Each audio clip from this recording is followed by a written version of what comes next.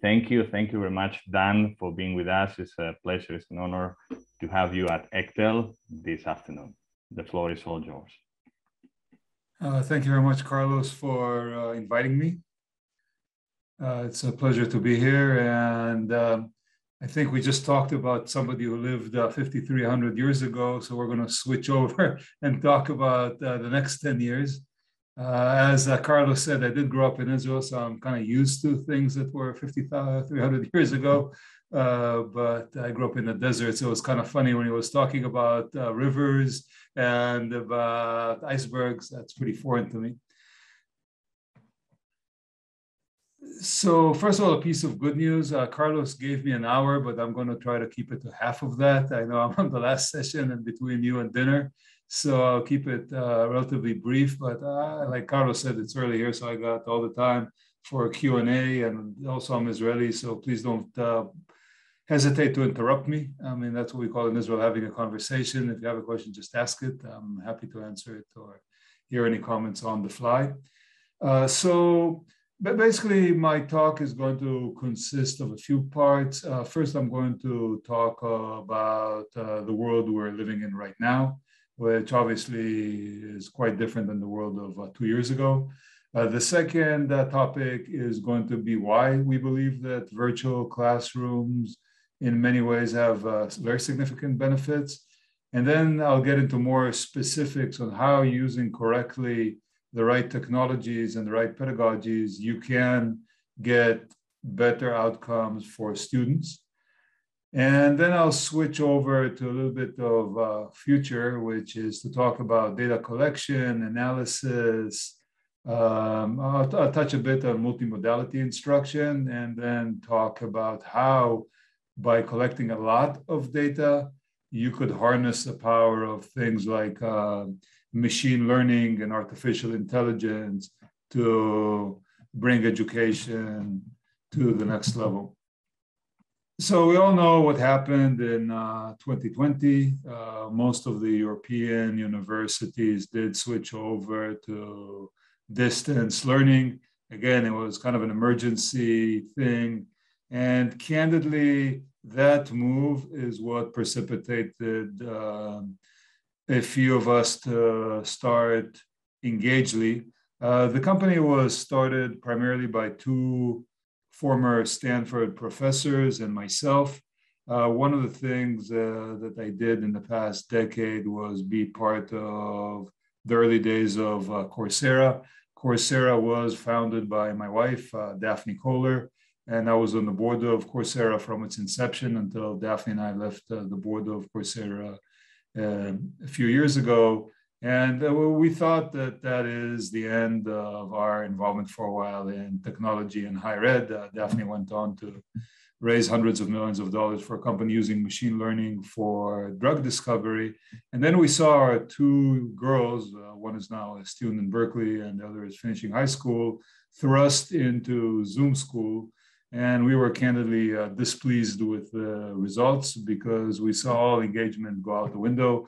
It took our daughters about an hour to figure out how to exploit the fact that they were not in the same room with the teacher and do whatever they wanted as opposed to study. And so we just thought that engagement has to be a core part of distance learning. The Coursera students tend to be a bit different than the type of students that are using Engageli. They tend to be later in their career. They tend to be more about adding specific skills, usually tied to the fact that it gives them more job opportunities. And so they tend to be more motivated and more mature than somebody earlier in their life.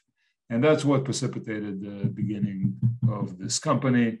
My co-founder, Serge, was also, like Daphne, a tenured professor at Stanford. Between them, they taught about 50 years at Stanford. And he too had a lot of ideas of what's needed to improve and move forward. So this trend that we are seeing in basically life-changing post-pandemic is in many parts of the economy. I'll give two examples beyond the one in the slide. Telemedicine for many, many, many years was kind of stuck. And now, at least in the US, telemedicine has become the norm for most people. Instead of coming to a doctor the doctor comes to you via video conference. And the second is grocery shopping. There were attempts in the early 2000s to do home delivery of groceries, and it kind of stalled very early on in kind of 2001 when the dot-com crash happened. And then Instacart, as you know, DoorDash and the like had a huge resurgence, and most people are now doing some or all of their shopping online. And the same as employees. So this study was done by Robert Half. Robert Half is a well-known headhunting company here in the States. And as you could see, about 3/4 of people prefer to, at least part of their time, work out of their house. And in fact, the full third are thinking of changing jobs if they have to go back at all to an office. And the same statistics, interestingly enough, are also tracking for students. And again, about 3/4 of the students want to take some of their courses online. So even though we started the company or launched the company less than a year ago, at this point, our product has been used in all continents except Antarctica. And I definitely have to say that it's become much more broadly accepted, this whole concept of distance or virtual learning. And, people are sometimes talking, well, we're going back to normal. Well, I don't think that this necessarily is what people want to go back to. And so when most people think about virtual learning, the first thing that jumps to their mind is something that looks like this, a bunch of cameras turned off. And we're being nice. So you could see over here that we have all kinds of excuses why the cameras are turned off: low bandwidth, a bad hair day, and so on. Candidly, the reason why most people turn off the cameras is because they're doing something else. I can tell you that I've sat through many conference calls where my camera was turned off and I was very busy doing something that had nothing to do with the topic of the conference call. And so we really need to have people more engaged. Otherwise, they're not going to get a whole lot out of sitting in a Zoom call. And we're hearing this consistently from professors and students throughout the world. And so topics keep coming up: how to get students engaged and actively learning. Again, there's many, and this was even more put under the spotlight with the tragedy of George Floyd, about equity and diversity and inclusion. How do we make sure that people, no matter what computer they have or how good their bandwidth is or what their environment is, can get the full benefit of remote teaching? Managing a class remotely can be challenging if you don't have the right tool. And lastly, community is super important. I'll touch upon that. And when we set out to develop Engageli, which, by the way, is developed from the ground up, it's not built on top of Zoom or Teams or Google Meet. It's built from scratch. These were the issues we wanted to address and give a solution to. And so again, these are the 4 pillars of what we think is crucial towards making virtual classrooms, in many cases, even better than a physical classroom for certain cases. And I very much like what Director Romo of University of Carlos III in Madrid said, which is there's no back row in a digital classroom. Everybody's a first-class citizen. So initially, universities got thrust into this, basically going from every student is in person to no student is in person. They were not happy about it. Students were not happy about it. And after a while, people started realizing that there's actual real benefits in this. First of all, you could start teaching people globally. We just ran or ESMT in Germany just ran a class on our platform to African students. Many of the US universities we work with, as well as European universities we work with, have students in Asia. Suddenly, people don't have to commute. I mean, if you look at the fastest growing universities in the US, ASU, Western Governors, and so on. They're all basically attracting students from the entire country, and there's no reason not to. We do believe that the actual virtual classroom is inclusive and brings, again, people that maybe had no opportunity to enter a classroom before. I don't know if any of you visited the headquarters of Coursera, but the headquarters of Coursera is full with letters written on the walls from students from throughout the world, thank you letters, for basically having an opportunity to learn. Daphne would get literally daily emails of students who explained that because they could take a course on Coursera, these were people from all over the world, suddenly they had the opportunity to get a better job, or they could open their mind to new ideas. This is what you can do when you don't have to physically drive to a classroom. And I'll talk a lot about what data-driven means. It does create opportunity for improved instruction. And then lastly, Daphne always talks about kind of the three pillars of what it takes to really make education successful. So there's quality, there is scale, and there is cost. Obviously, you want to drive up as much as possible the quality and the scale while driving down cost. And this is something that we believe can be done using the virtual classroom.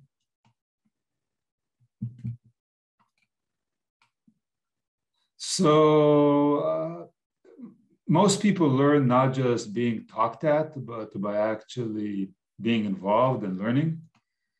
And that, by the way, is, in my opinion, one of the most important things about our platform, that used correctly, it drives active learning. And I'll give you a small anecdote from my distant past, not as distant as the Iceman, but quite distant.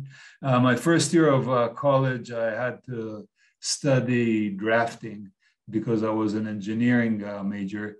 And I did my first year of college studies in a small community college, very close to Apple headquarters. And because I studied drafting in high school, they put me in the advanced class, which I had absolutely no reason to be in because I was terrible at drafting in high school. And the class I was in, most of the people there were employees from Bay Area companies like Hewlett-Packard, Apple, and so on, that basically had 15 years of experience drafting. And I was a 17-year-old who could barely hold a pencil. And this was way before CAD-CAM. This was literally little triangles and pens, and sorry, not pens, little pencils. And I was terrible at it, but again, I'll get to the community aspects of that too, because the teacher and all the students kept helping me. I somehow managed by the skin of my teeth to pass this class, not with a particularly good grade, but I passed it. And it gave me skills for the rest of my life. I mean, over the years, I've been involved in a lot of hardware development.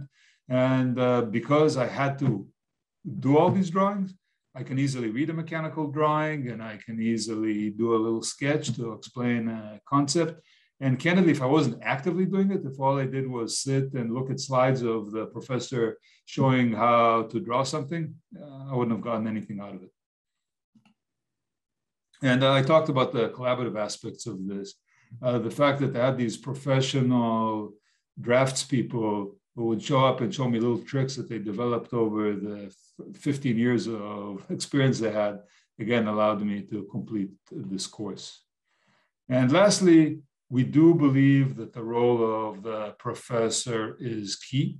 The only reason I stuck it out in this class was because I really liked the professor, and he taught me a lot of life skills at the same time that he was teaching me how to basically put pencil to paper. Now, there's a lot of studies, I'm sure you know them much better than I do. This is one study that showed that the more good activities students do, the more help they get from their instructors, the better learning outcomes. It kind of seems self-evident, but there's a lot of scholarly studies that demonstrate this to be a fact. Just again, one little personal anecdote. My daughter came to me, who's now finishing high school, very proudly, saying that she got to work in the workshop in her school and she drilled a hole for a physics research project. And now she basically feels much more connected to this whole topic of building experimental apparatus. Again, if somebody gave her that experimental apparatus with a hole drilled into it, she wouldn't have felt this ownership of this project. So this is just a little example of how we can help professors drive this within Engageli. This is what, on the bottom left, a quiz looks like in Engageli. What I'm not showing here is all the professor has to do is put a slide into whatever presentation deck they're using. It can be PowerPoint, can be Keynote, can be Google Slides, it doesn't matter. They put a little marker that we give them, which is just a little image that you paste wherever you want these round circles to be.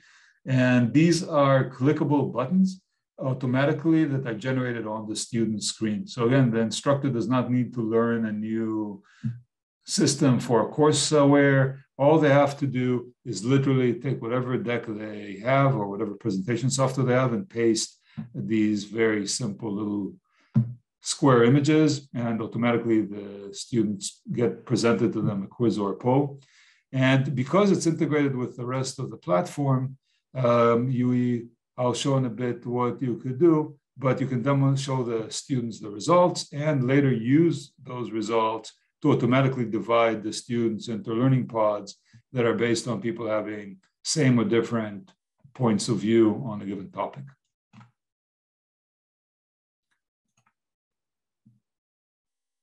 So one of the early drivers of collaborative learning is Professor Eric Mazur, who's a physics professor in Harvard. He has great YouTube videos if you care to watch him. And he basically says that in most of universities, most of the classrooms are like this. They basically look like a movie theater or like a theater. And the professor sits on the stage, does all the work, and the students sit in the back and take in information. And I don't know if you saw this video, but what he shows in this video is there is a concept in physics that he said he was struggling time and time again to explain to his students at Harvard. And it was always a struggle to get him to explain it. One year he decided to do an experiment, and he told the students to explain it to each other. And he basically stopped talking and let the students interact with each other and explain to each other the concept. And said after a few minutes, they said, okay, we got it, let's move on. I can tell you that in some very complicated algorithms classes I took, it was basically not the professor explained clearly to me the algorithm, but one of my peers that I quietly asked, hey, what's the professor talking about? That was explained to me and I got it. And again, the typical classroom is not really designed for it, which is the point he makes. So what he's recommending is, in fact, that to create active learning, you need to somewhat reorganize the classroom into tables where students can interact with each other. And that's exactly what we promote in Engageli. We create these tables, and the students at an Engageli table, which is a virtual table, are at all times able to communicate with each other. Now, many professors are put off by the idea that a student can talk to another student while the professor is lecturing. So to address this issue, we put a mute button that turns off this ability for students to talk to each other while the professor is talking. Candidly, I don't particularly recommend doing it. I can tell from just observing students and my daughters, they'll find a way around it. I mean, today everybody has, in addition to the computer, a cell phone and a tablet and all that. And we actually came up with this idea because I saw how my daughters study. And while the professor or their teacher thought that they were looking at the professor or teacher, they were talking to their friends on FaceTime. The professor did not see the little iPhone on the side of the screen. And so there's an old American expression that if you can't beat them, join them. So you might as well join them. And we measure the talk time. And that shows you who's active. And those are what these little green dots mean. It's all, by the way, useful for learning who is more of a leader in the class, which you can use for other purposes as well. Another thing we do, again, to create this ability of collaboration is the ability to distribute at the press of a button the distribution of documents for these table groups to work on. And one of the many reasons why we integrated everything into the one platform was actually because my younger daughter, who at this point, like all kids her age, an expert in distance learning, she said that she hated the fact that when she was taking a class at school on Zoom, then, when there was a quiz, had to go to Kahoot, and then had to go to a different tab for Canvas and another tab for Google Docs. And I mean, you're talking about a kid who was born and raised in Silicon Valley. She's definitely very comfortable with computers, but even she did not like jumping around tabs all the time. And it's a headache for the student. It's a headache for the instructor. So we drive everything that the student is looking at into one place, so they don't have to use a variety of different applications. Another thing we talked about is this whole thing about reducing the cognitive load on the instructor. I'm totally impressed by professors today who are teaching, and while they're teaching, they see this endless stream of chat messages, and they don't know which one has to do with what. So we simply, if you look at below the face of the professor, we separate out the chat and the Q&A. The Q&A is designed to be a discussion board, a la Coursera discussion board or any of the other discussion boards. It's threaded. Students can vote up and down the importance of questions. So it makes it much easier for the professor to focus on what's right, what's important for the group. And you can see highlighted in red, this is a feature we've not implemented yet.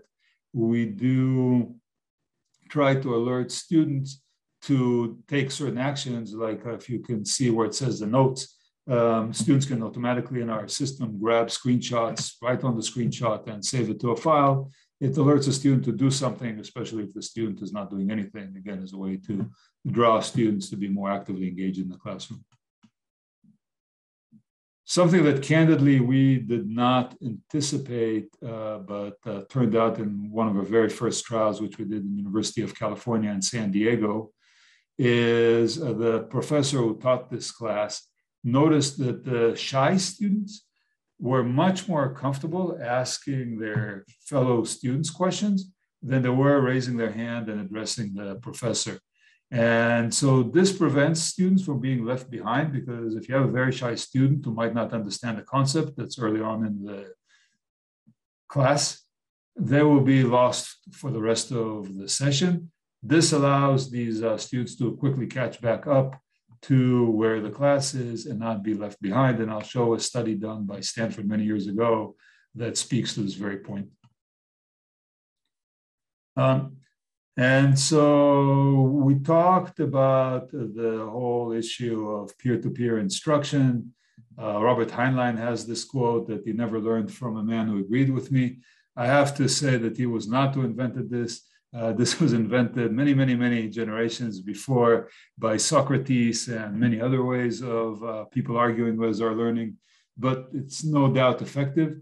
And again, one of the things that we're building into our platform is an opportunity to give the instructor to automatically subdivide the class into these groups based on people's disagreements. Or by the way, if you want to have tables of people that agree with each other, you can do that as well. And this is what we show over here. You basically ask a question, you get different points of view on this question, and automatically the group is divided to people who've answered different answers to the question. Jim Gibbons is one of the forefathers of using technology in the classroom. When Daphne and Serge were professors at Stanford, he was a dean of engineering. He's a professor of electrical engineering. And back in the 70s, he started experimenting with the use of technology in a classroom. And by the way, a company I ran in the 90s actually used some of Dean Gibbons' work. And I was just interviewing a candidate 2 days ago who took one of Serge's, my colleagues, courses at Stanford, also using this Stanford remote instruction, again, back in the 90s. So again, please remember, no internet, a long time ago. And so what Professor Gibbons did was he compared, but by the way, not as far goes Iceman, I admit. And I promise this is the last Iceman joke.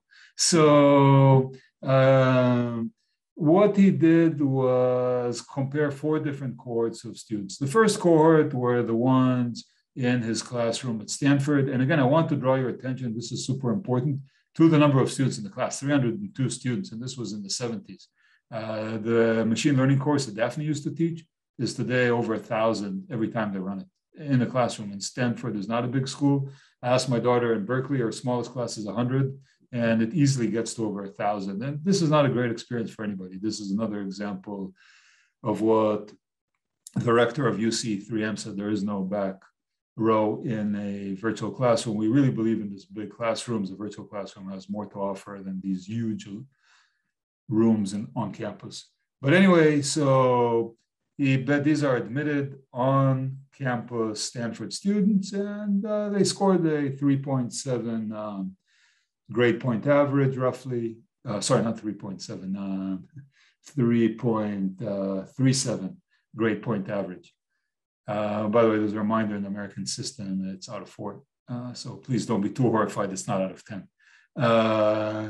And then he had 55 students who took his class, like employees in my company. What Stanford did, again, back in those days, were they used microwave dishes to beam over their classes to companies who were willing to pay Stanford to educate their students. It became very, very popular, by the way, in the 90s. It was a benefit to employees. And as I'm sure you know, in Silicon Valley, there's huge competition for engineers, and you also want your engineers to be all the time upskilled. And so all companies, including the one I ran in the 90s, were more than happy to pay a huge amount of money to Stanford to continue educating their employees. So these people that saw the class live and could phone in literally through a phone line with a question, they did not score as well as the Stanford students. The next third from the left is where it says video no tutor. What they did over there was, again, this was before the internet, they literally shipped to these specific individuals VCR cassettes with a recording of the class, and they could watch it at their leisure. It's kind of like today, video on demand. You could see they did the poorest of the group. What's most surprising, and to me most important, is a group on the far right. These were employees of Hewlett-Packard in a facility that Hewlett-Packard has north of San Francisco, that along with the video cassette, Stanford shipped out a student who took that course a previous semester or quarter in the case of Stanford. And what this student did was simply play the video for a few minutes and then stop it. And then there would be a little discussion between all the people who were viewing it about what they just saw. And if anybody had a question, their peers could answer it. You could see that these students did far better than the in-class Stanford students, even though they were not Stanford students and not necessarily been admitted to Stanford. And so this shows you the power of peer-to-peer instruction and the ability for people to collaborate. So we've recreated this without the need to ship anybody VCR cassettes and without the need of people to be physically in the same place. We came up with that concept last summer, and we have it working now. Between these two times, Disney has came up with it in their streaming service. They call it the Watch Party. I've seen my daughter do an informal version of a watch party where she watches with her friends movies. And the way it works is very simple. I always tell people, think about it like you have a bunch of people sitting on a sofa watching a TV, each one with a remote control in their hand. And so if one person pauses, it pauses for everybody. If one person rewinds, it rewinds for everybody. So it's synchronized among all the people viewing it, which are the people you're seeing on the right. And so they're watching a recorded class, but they can discuss it, they can pause it. We definitely saw in Coursera a very significant uplift in achievement and retention when students are collaborating and doing a class together. In addition to that, by the way, if there was a poll or a quiz in the live class, in the recording stops, and the students that are watching the recorded session do have to respond to it. So they have to be actively involved in the learning. They can't just stop, basically just watch it. It stops and they have to do the test. And we all appreciate and recognize the importance of the interaction between the student and the professor. We've built into the product a number of tools to do that. We think that, again, this is an important part of pedagogy, to have this two-way dialogue between the professor and the student at all times.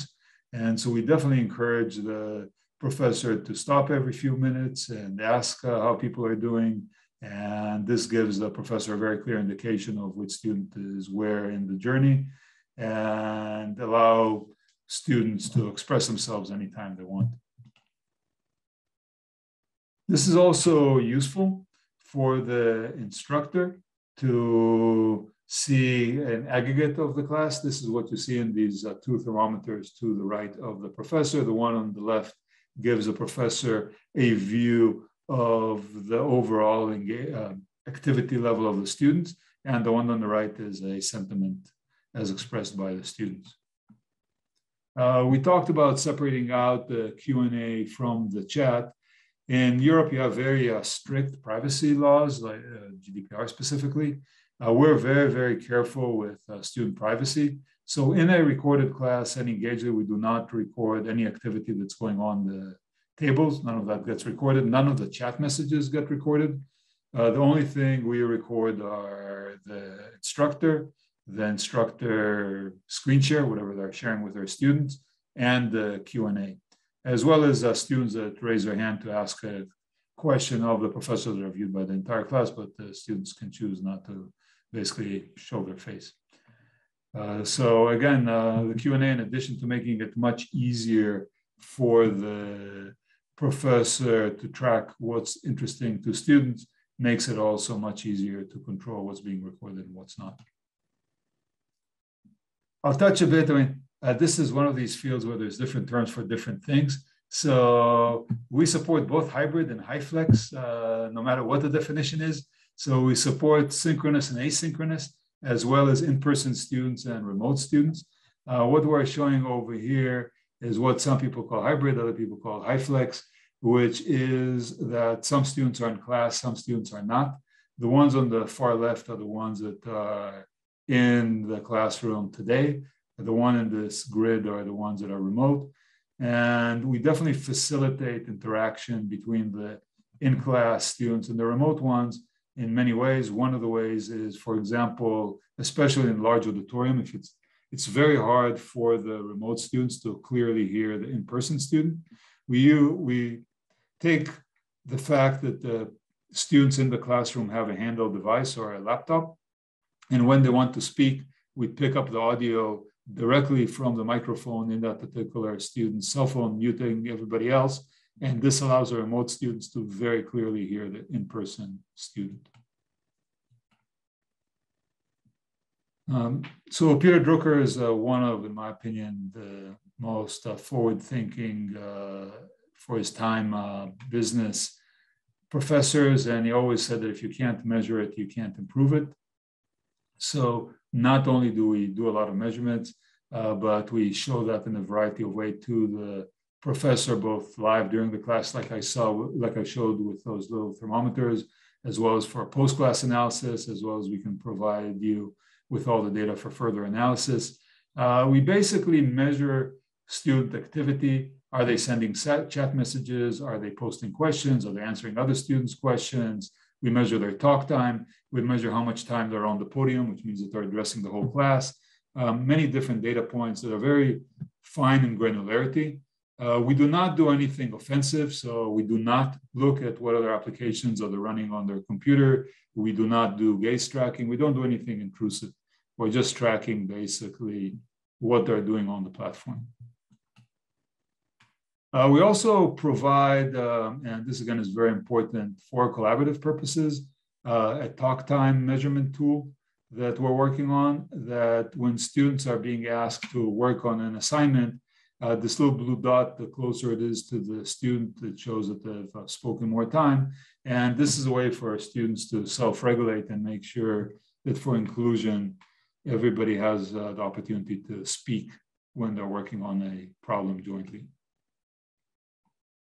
Down the road, we will basically also prompt instructors, just give them little alerts to tell them what's going on in the classroom. This, by the way, is another important thing that is a very important pedagogical tool that we think is important, which is many times when a professor asks a question, you have a few students whose hands fly up, and the professor takes one of these people and does not give opportunity for other students to raise their hand. We're going to put in a little timer that basically allows other students to think about the question and raise their hand so the professor can pick the not always the same students that are fast with the answer. And so in the next couple of slides, I'm going to go into more of a futuristic view of the world. And candidly, I'm going to be sprinkling some machine learning fairy dust, which I'm always skeptical about. But I don't know how much you know about Daphne, but she's definitely one of the foremost experts in the world in machine learning. And I shamelessly stole those slides from her deck, which she gave to a group of 10,000 machine learning experts. So I'm sure they're correct. And so, like I said, we are basically collecting a lot of data on students. And you all have a lot of data on student outcomes. You know how well they're doing in tests, you know how well they're doing in things that are not. I mean, today universities are collecting more and more data on the student. And what we add to this collection of data is this very granular, real-time data point and time stream that can be used for very fast interventions. Now, professors today are obviously very skilled at having insights, especially in small classes, on individual students and on the class as a whole. But it's pretty hard to do it on large student populations in a classroom. And it's very hard to pull the emotion out of which educational approach works best. So a professor in a small seminar with 20 students can keep track of the students and figure out what's working or not, but it's very hard to do this at scale. And again, we're very aware that doing experiments is fraught with legal and other issues, but we do believe that the time has come for people to try different ways of instruction and see what creates the most effective ways to teach. So a lot of what I'm describing here can be done without any machine learning, artificial intelligence technologies to some extent. And I want to be crystal clear, we are not advocating replacing professors with robots. It's completely impossible. It's not going to happen. We don't advocate that. We just recommend adding to the tool set of the professor over time machine learning capabilities. And I'll give an example from work Daphne did many years ago on babies that were born at the very, very premature stage at high risk. And she and her students built a little piece of software that used the regular measurements that doctors take of these premature babies, very, very basic stuff like a heart rate, respiratory rate, and so on. And it turned out that using machine learning techniques, they could predict much more accurately than experienced doctors the chances of this little baby to survive in a regional hospital. And what that's used for is to accurately predict and give the doctor a tool that was much more predictive than the doctor had of when it came time to ask a plane to come over and take a little baby from a regional hospital to a major hospital with more equipment to keep that baby alive. So again, this is just an add-on tool to what professors we think can give them help. And so I'll begin with personalization. All of you are benefiting today from machine learning and personalization. If you're watching Netflix, the movies that are being recommended to you are being recommended using machine learning techniques. When you buy on Amazon, Amazon is using machine learning techniques to recommend things for you to buy. By the way, when you're driving a car today and it alerts you before a collision, that's all machine learning. So again, It doesn't replace the driver. Netflix does not pick for you what to watch, and Amazon does not force you to buy anything, but it makes it easier and, in the case of driving, safer. So how do we recommend doing it, and where does machine learning in the future come into play? Again, computers are tireless and quite accurate and unemotional. So they can interpret down the road video and audio in a very objective way.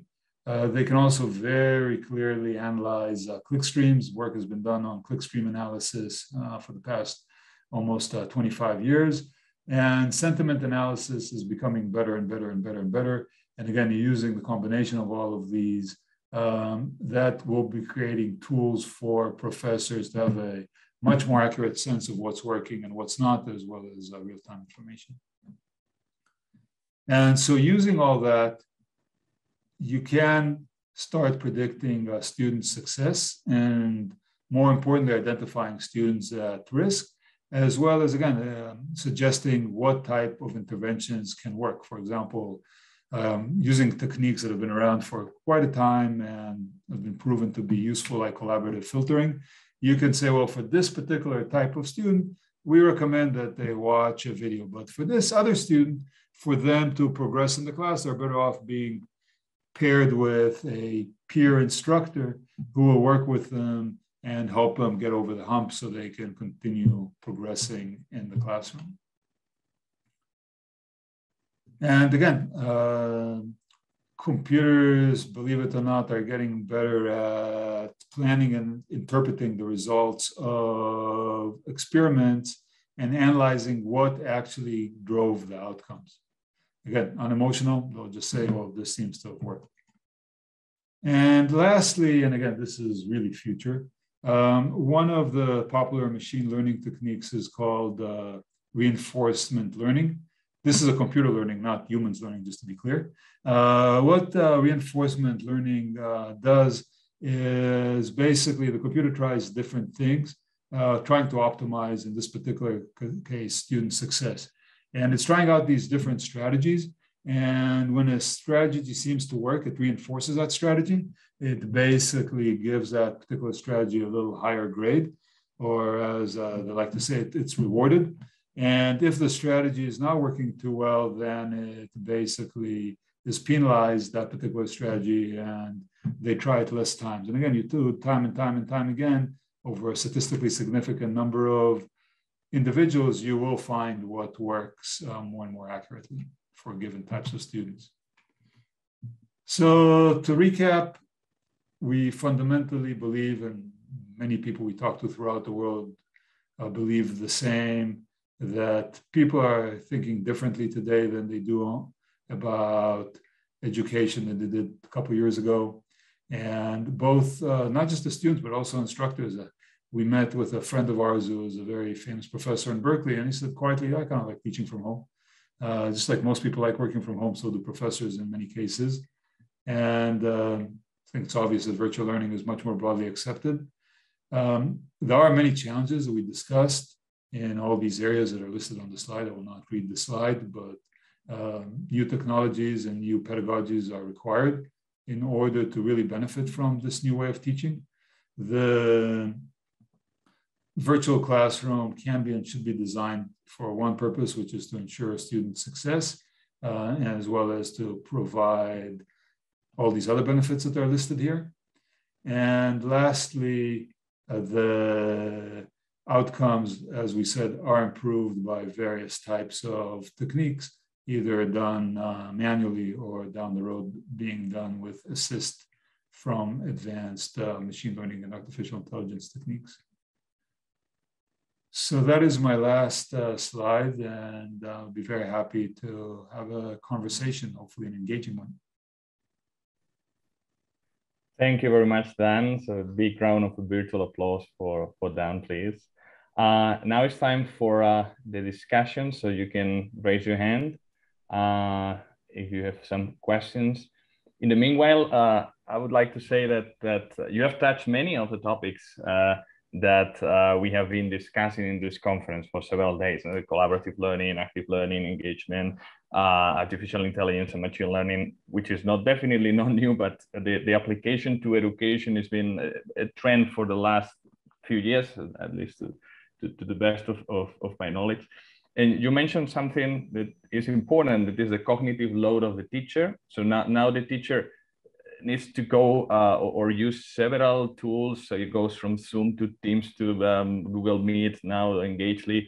You need to take control of the class, try to apply your collaborative learning activities and so on. And of course, don't forget about the content, the specific content of the course.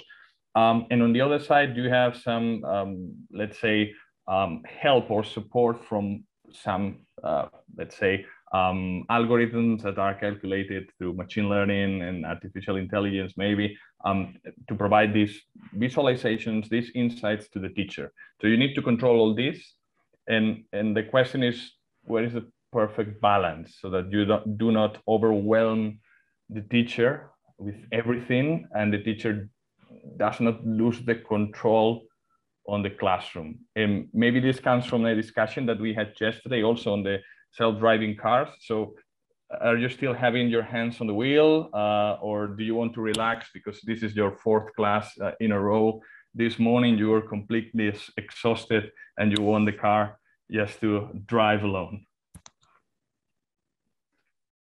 Yeah, we tried that with our Tesla once and almost got killed, so we never tried it again.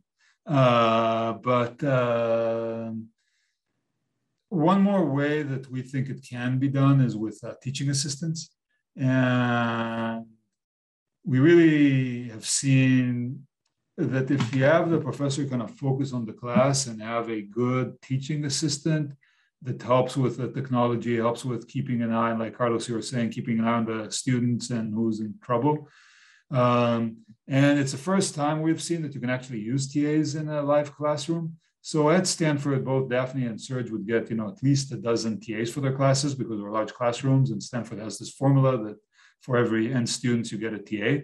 So in the live classroom, what would happen is the students would be sitting in the back row, the TA is not doing anything, but now you can actually deploy these TAs and assign them roles, and one can drive the technology. So the professor just has to talk and let somebody else deal with the technology. Another can go between tables and help students out. So in addition to the technology, there's also room for plain old-fashioned human intervention. I was talking to a professor at Harvard Business School a few days ago. So she told me that in Harvard Business School, you have scribes sitting in the back of the room that literally measure the time every student speaks to the class, because participation is a key part of the grade there. And so you have these people that basically are doing what we do automatically in the software, which is measure how much time people are on the podium. And so you can free those people from doing a very manual work, which I'm not sure they do all that accurately, saying that this student started talking at this minute and stopped talking at that minute. Let the computer do that, and maybe they can help some other place. Okay, thank you. We have a question from Tina. Thank you very much for your presentation, then Avida. I was wondering, and I want to go back to one of the original pictures of your presentation, which was the picture of the Zoom room where everyone turned off his camera and was coming up with all excuses not to turn on their camera. So in the end, if people are now using Engageli, are students more tempted to turn on their camera? Do you think they should do it? Or is a teacher not missing the students' faces anymore because he's getting all this information on how engaged they are and it's getting other metrics? So do you have any feedback from how much the camera was used? And can you share your vision on what's the importance of having these camera views of students in the future? It's a great question. Thank you very much for the question. So left to their own devices, students will leave their camera off because, like I said, they're probably doing something else. So we try to encourage them in a variety of ways to turn on the camera to avoid, people who claim, well, we're shy and we don't want our friends to see us. We have a mode that we've put in where only the professor can see the students, but not other students. And they tend to be more comfortable with the professor seeing them, but not their friends seeing them. So that's one thing we put in. The other thing we've seen is once they get into these table groups, and they have to collaborate, they're much more likely, like you see over here, to turn on their camera, because especially there are social pressures. If one turn on the camera, then the friends turn on the camera, and then they see, oh, we can talk to our friends also, not just when we're working together on a project, but throughout the class. So in some universities, actually in many universities, we've definitely seen the trend of the camera usage going more and more up, and students are more open to keeping the cameras on. With respect to the other point you raised, do you even need the camera on? At the end of the day, professors are human beings, and it's easier for them to read body language than to read little thermostats that go up and down. And so they feel, and especially somebody who's been teaching for a number of years, they want to see their students. They want to see the body language. They want to see the facial expression. So we definitely recommend it. But, you know, if they can't do that, it's like flying in the dark, right? At least use your instruments. And so we show the thermometers, we show like the thumbs up, thumbs down. And in that case, we do recommend, if you're flying in the dark, to ask students on a pretty frequent basis how you're doing and so on, to at least get some telemetry of what's happening in the classroom. Thank you. Let's see, we have some more questions. In the meanwhile, I would like to ask you, so you have shown us several types of visualizations, this thermostat that goes up and down, and so you see the green or you see the red and so on. There is some discussion here in this community about what is called the explainable learning analytics and explainable artificial intelligence. No? So how do I trust this green or red if sometimes I don't know how this is calculated underneath? No? So what is your opinion about that? Should teachers know more of how this is done, and then okay, then I can rely on this calculation, or not? Or some of them do not want to dedicate more time to think about it, just want the green or the red? No, thank you very much for the question, Carlos. So we totally expose our calculation and leave it up to the instructor. We have a little mixer that takes in all these data points, like chat messages sent, questions answered, questions posted, and allow the professor to weight the importance of all these to create one data point per student. So ours are very easy to explain because we're not using any machine learning. Explaining machine learning algorithms is super complicated. I mean, in the sense that if you have a multi-layer neural network, it's very hard to know what exactly they do. And so I fully agree with you, Carlos. At that point, I mean, I don't think it is explainable, right? I mean, basically the neural networks calculates automatically all the different weights, and good luck trying to figure out what it does. So at this point in time, it's basically just a very simple weighted average of different data points per student. And we decay over time the signal, because if somebody was engaged 5 minutes ago, maybe they're not that engaged now. So I don't know if you noticed, but like the green dot eventually fades out because of the decay. By the way, we do the same, or we will do the same for the voting up and down of a question that's posed to the instructor, because if a student posed the question and a lot of students voted it up 10 minutes later, it's probably not that relevant because the class has moved on. So we decay the weight based on time for that. So no, our formula is completely open. Super easy to understand. I definitely get the point.